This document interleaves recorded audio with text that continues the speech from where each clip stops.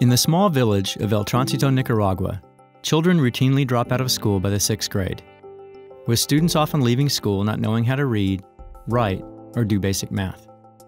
They grow up in a world of poverty and with little opportunity, eventually becoming one of two things: a fisherman or a housewife. It's a life of acceptance, their routine. But now, hope has found them.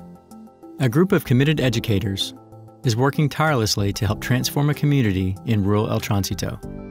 Having secured funding, the team built an infrastructure that allows students access to interactive learning technology in their school. In a village with limited educational resources, no flushing toilets or air conditioning, the students of Douglas Vasquez Elementary are engaged and learning to read using first world technology in a developing country.